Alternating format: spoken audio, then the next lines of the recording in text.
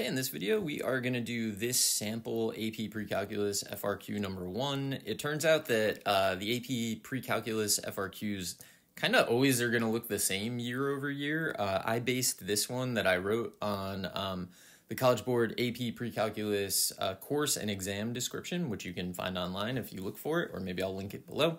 So I wrote this problem. Let's see what it looks like. So I'm just going to bounce. You could pause this and try to solve it on your own. All right, for the first part, we have let f be an increasing function defined for x greater than 0. Values of f are shown in the table above. The function g is defined by g of x equals 2x squared plus 3x over 3 minus 4x. So what's going to happen in this FRQ every year, basically, is you're going to be given two functions, two representations, like a table and a function or a graph of a function, some combination of the two. And then you'll be asked largely the same questions, it looks like. So first up, we're going to have the function h of x, which is a new function, is g of f of x, and they're giving us the notation two different ways. It's composition, and we want to find h of 2. So the way that I usually start with these is I like to actually show the subbing in. So I would say that I'm finding h of 2, and h of 2 should be g of f of 2. I think that's an important step because it lets you go back and check your work. Now what we need to do is we really need to find f of 2. So look at the table. The table gives us values of f. So f of 2 we can see is when x is 2, f is 6. So we're really trying to find g of 6. Now at this point we're mixing between the two functions and the representations. G is given to us as a function, so I grab my calculator. Just going to screenshot it for you. I have a lot of videos on how to use your calculator. I defined g of x because I didn't know if I was going to need to use it a lot. And then I just found g of 6. So I plug 6 into g of x, and I get negative 30 over 7. And that's it. You're going to see this a lot. Like, they really want to know if you understand compositions. Basically, they really want to understand, they want to know if you really understand the key concepts in the course. And so you could expect to see this question, various representations.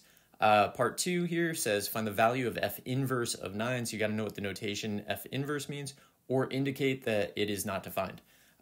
So let's see, I'm going to write down f inverse of 9 equals, and then we got to think about it. So f inverse is the inverse of f, obviously, which means that this 9 that we're looking at here is actually a y value for f of x. So then we just go to our table and we find the y value that is 9, or the value of f of x that is 9, we can see that it occurs here.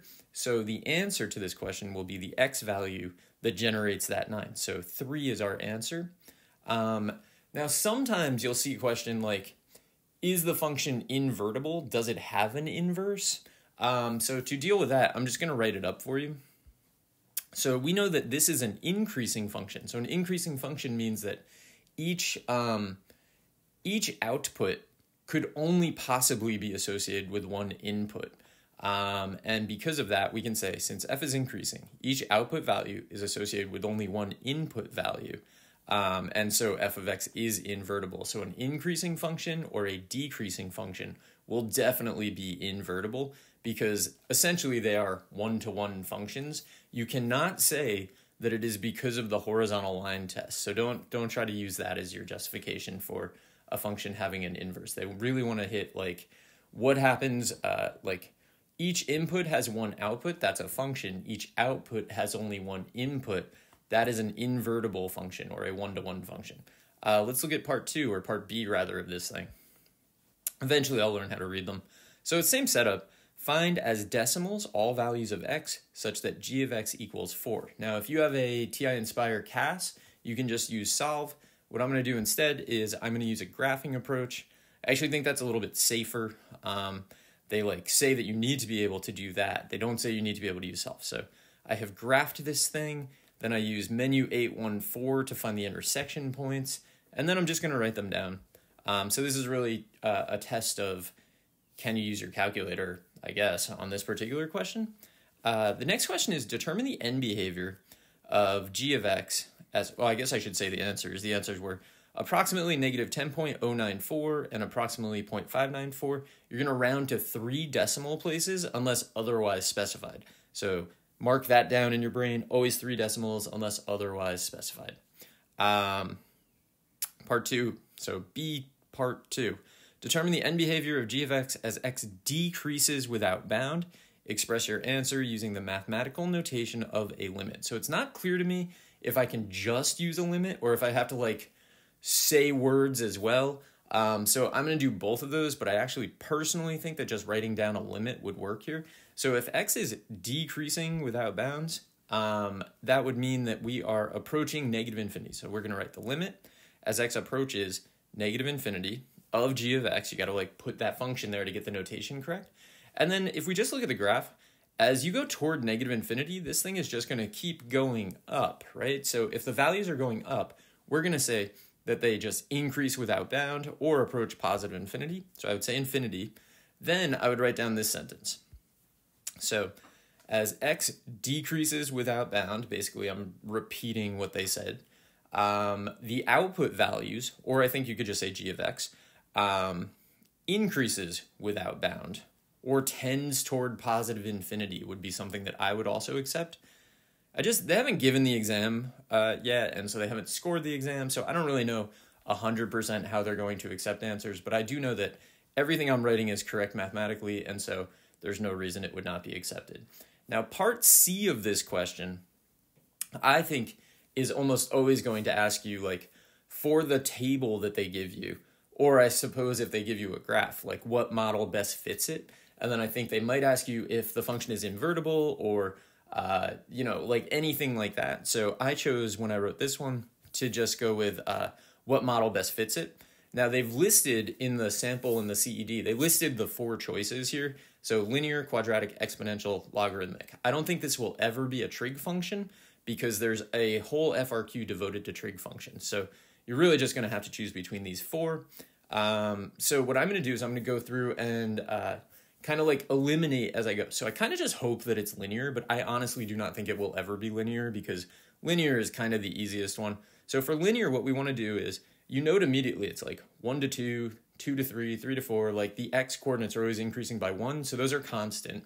So on these intervals, right, we first increase by 2, then we increase by 3. That is definitely not a property of linear functions, right? Linear, the average rate of change on any interval will always be the same.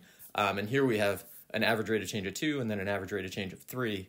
This is not linear, so cross it out. For quadratic, we want to look at the second differences. To look at second differences, you'd actually need 3 first differences. So like from 4 to 6 is one of the first differences, from 6 to 9 is a second. So here I'm going to find from 27 over 2 to 9. So that's 27 over 2 minus 18 over 2. This is a calculator question, so I don't know why I'm doing this in my head, but I got 9 halves.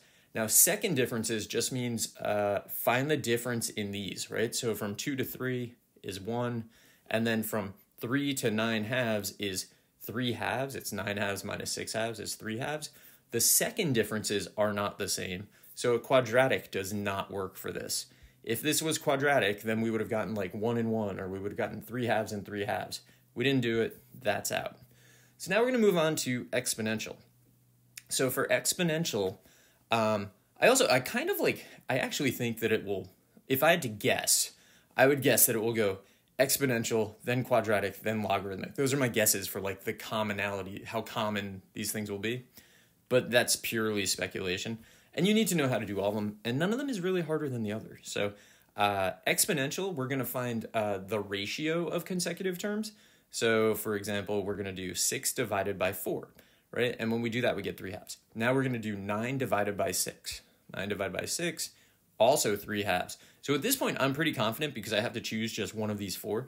This has to be exponential, right? The increasing the input by a fixed amount will multiply by a fixed ratio or a factor.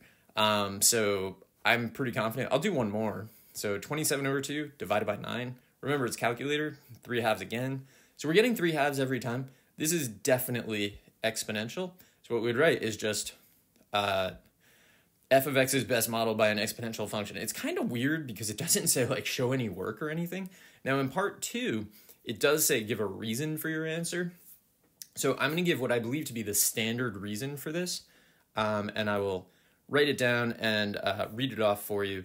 I think that what you want to do is kind of master this. So every time the input value increases by 1, although that's only in this case. So like maybe it's increasing, on another table it could increase by 5 every time or by 10 every time, whatever. Every time the input value increases by 1, the output value is increasing by a factor of, and then just fill in the blank. So in this case, it's increasing by a factor of 3/2. It's also possible that it could decrease by a factor of like 2/3 or something like that. So if the ratio is greater than 1, you're going to say increases. If it's less than 1, we're going to say decreases. But we've said increases by a factor of 3/2. Therefore, an exponential model works best. And I think that's all you need to do. I do want to share with you, because I actually think this is like the hardest part of this particular FRQ would always be to decide what model it is. So what I did was I made this thing. You could screenshot this or whatever you want to do.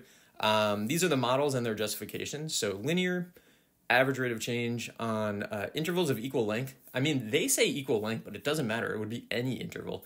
But average rate of change will always be the same. So my justification would be, because the average rate of change on any interval of inputs is the same, a linear model works best. I don't think that will ever be the answer, but who knows. For quadratic, we need second differences of the output values are constant, so our justification, because the second differences in the output are constant, are a constant, comma, and then say what it is. Like, it's always 12, or it's always like 1/5. Over consecutive equal length input values, a quadratic model works best. And then exponential, the output values just change proportionally as the input values increase in equal length intervals. The equal length intervals is really important in AP Precalculus, so make sure you're always like hitting that fact. And our justification would be every time the input value increases by blank, so like 1, 2, 10, 5, whatever, the output value increases by a factor of blank, whatever the ratio of consecutive terms is, and therefore exponential works best. And then logarithmic is probably the weirdest one, because it's actually if the outputs increase by the same amount, the inputs will change proportionally. And basically, when I'm trying to figure out if it's logarithmic, in my head, what I do is just switch the rows of the table, right? So make the outputs the inputs, the inputs the outputs. When you switch them, if you got exponential again, then the real answer would be logarithmic. So if you switched x and y, you would get an exponential function if logarithmic is the correct answer. But the input values change proportionally as the output values increase in equal length intervals. It's definitely the weirdest one. So when you're looking at a table, if you're like, man, this table's weird, like there's, initially your brain will tell you there's almost no pattern in the x values. That's almost certainly logarithmic. And our justification will be every time the output value increases by blank, whatever, 5, 10, 1, something, the input value will increase by a factor of blank, therefore a logarithmic model works best. So that's what you're going to want to do. Definitely, this is something you can study for. Memorize everything on this page. I hope this was helpful, and good luck.